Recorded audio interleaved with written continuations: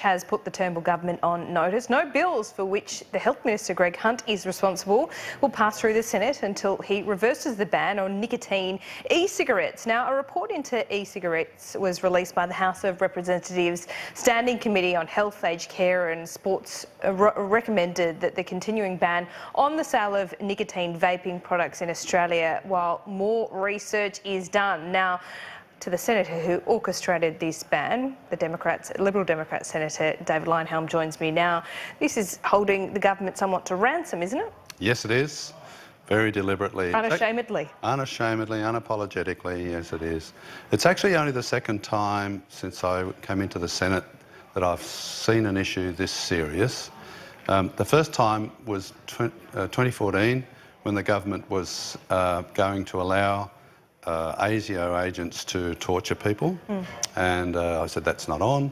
If you don't fix that... Why is vaping on par with that then? Well, because people will die. The simple fact is that when you smoke tobacco, not only do you get nicotine, you get thousands of other chemicals, including tar and things like that. Those chemicals are what cause lung cancer and emphysema and heart disease, not nicotine. Now, nicotine's not innocent. You still get addicted to it, but when you vape, all you're doing is getting the nicotine. So you don't get lung cancer, you don't get emphysema, you don't get heart disease.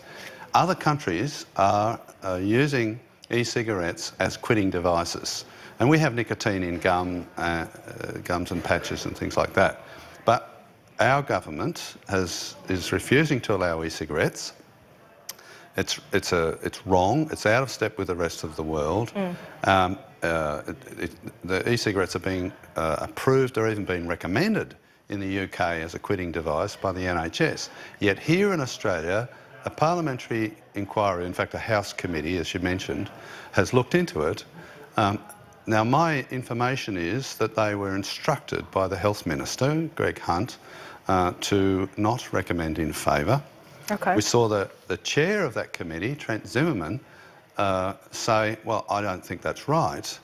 Not only Trent Zimmerman, I think Tim Wilson was also on that committee, and he wrote a dissenting report as well. So there's three Liberals who don't agree with Greg Hunt. Yes. So what's the status of this now? Have you had contact with Minister Hunt's office? Can this be sorted out, or how long do you expect the Senate to be held to ransom? It's early days. I have enough senators. They need 10 out of 12 to get any legislation through.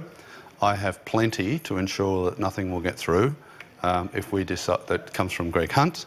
This is not a threat to the government as a whole. We treat bills on their merits by and large, and it'll be business as usual. But any bills coming from Greg Hunt, now just coincidentally, I'm told he introduced several into the House of Reps just yesterday.